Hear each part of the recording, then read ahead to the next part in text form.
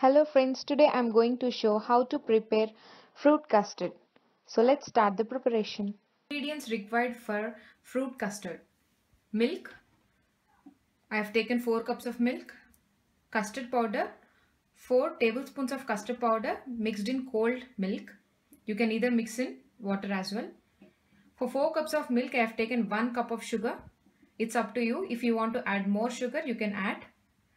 Cardamom powder, green cardamom powder. This is only powder of 2 cardamoms. Flaked almonds. I have peeled the skin of almonds and made it very fine pieces. You can add other nuts also. Pistachios, cashews, your option. Fruits, fresh fruits. You can take any fruit of your choice. I have taken apples, strawberries and grapes. You can add banana as well. And do not add sour fruits. Saffron, this is optional. Boil the milk for about 20 minutes and keep stirring it occasionally until little decrease of milk. After 20 minutes, we will add rest of the ingredients. Actually, we are not waiting for evaporation of milk. So we just need the milk to be boiled properly and we will add the ingredients. I am adding sugar.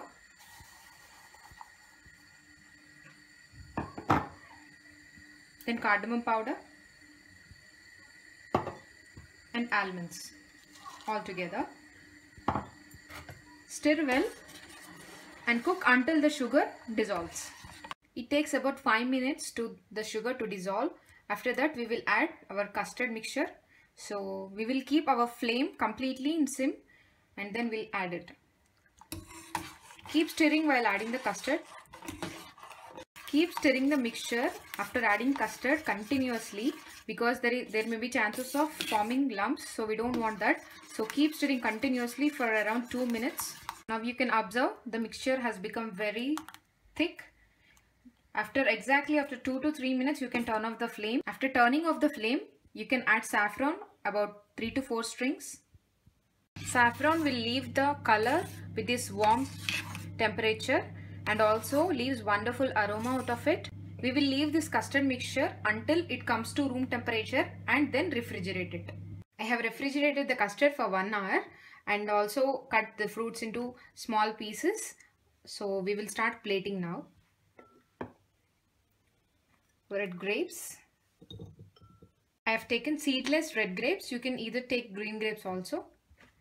Apples. I have peeled the skin and cut into small pieces. Strawberries. It's up to you. You can add whatever fruits you like. After adding all the fruits, we'll put custard on top of it, just like this. Our delicious fruit custard is ready. So friends, please try this recipe and have this wonderful dessert.